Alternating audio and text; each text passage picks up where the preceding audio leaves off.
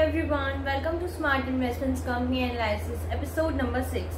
The telecommunication sector is a crucial component of modern society, providing communication services through various technology such as wire, wireless and satellite communications. It is rapidly evolving industry driven by technological advancement and changes in consumer behavior. Telecommunication services include voice and data communication, internet access, television and radio broadcasting, and other related services. These services are provided by a range of companies including telecommunications operator, internet service provider, cable television providers, and satellite service providers. So today we will talk about one of the leading telecom companies, and the company is RAILTEL Corporation Limited. RAILTEL Corporation of India Limited is a public sector company that provides telecom infrastructure services in India.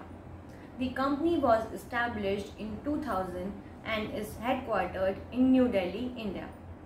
In addition to providing telecom infrastructure services to the Indian Railways, RAILTEL also offers a range of services to other government agencies, public sector companies, and private enterprises. These sectors include data center services, cloud services, and video conferencing services, among the others. Before going further, let's take a quick look to the ongoing IPO of Retina Paints Limited. It was incorporated in 2010. Retina Paints Limited is engaged in the manufacturing of decorative paints like distempers, wall care products, primers, emulsion, etc. After the manufacturing of these products are sold to different distributors, their water-based paints are used for residential as well as commercial buildings. Retina Paints Limited operates on B2B business model. IPO details: IPO has opened on April 19th and will close on 24th April. And the face value of the share is ₹10 with the price band of ₹30.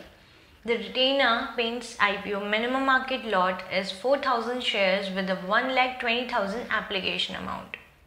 Finalization of basis of allotment is on 27th April 2023.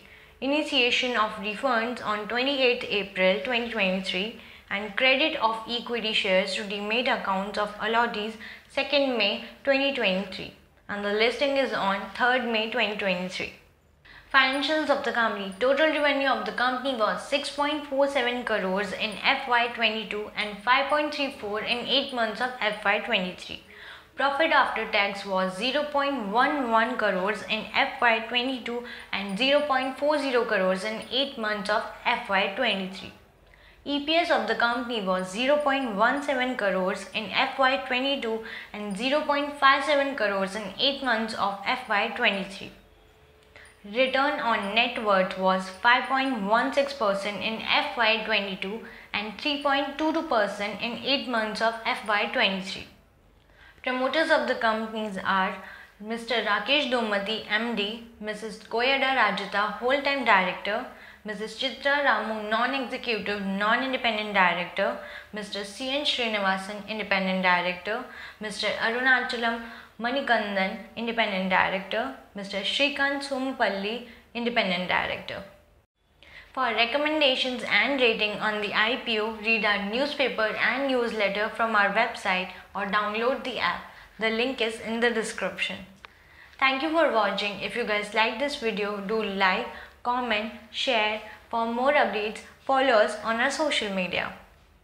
Let's talk about the financials of the company. In last 1 year, the stock gave a return of 23.87% as compared to Sensex, which gave a return of 9.84% and 23.94% return compared to 10.84% rise in Nifty.